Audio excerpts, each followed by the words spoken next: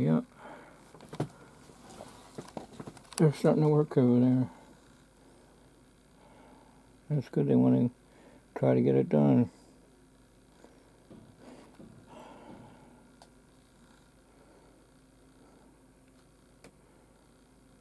They're measuring and everything.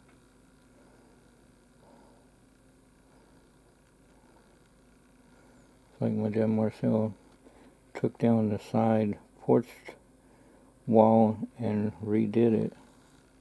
Then we all painted it.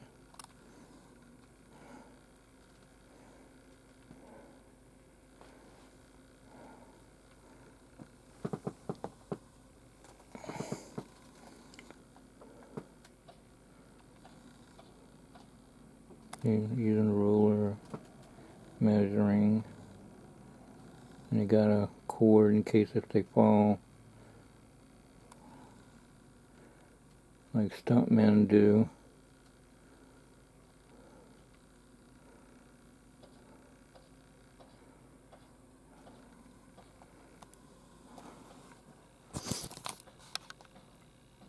We saw a sign on a building that carries for wives that having babies and all that stuff, baby clothes and stuff, but it had a banner on the side, "Our heroes, God bless them and protect them," or something like that, but it was a Planet Salvation message on it. I thought that was cool. And went by my mom's house, Darlene's house, and I saw Bobby's Dodge black truck and Cheryl's red car, and they had those 4 houses that were pre-made to put on there. The first one was there for the longest time. It was green, then they painted it yellow. Then the other 3 added on.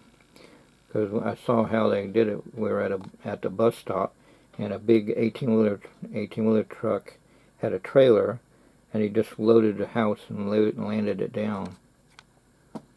Mrs. Story said that's what you call a pre-made one. And I've seen on TV on a Bloodhound Gang junior teen PBS station thing, they were a mystery of the missing house, and then they showed video of a helicopter that has a cut in it, empty space, and it's carrying a house.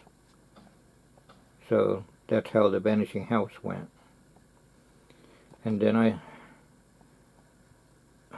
Tommy showed me, and John Sloan had the same thing, where a Halloween one where it says trick or treat, and it showed a mailbox, and Marvin sees the house, it goes poof. So basically Copperfield did a trick instead of treat. Abracadabra, poof, the whole house disappears. And the mailbox says David Copperfield, or DC on it, stands for David Copperfield.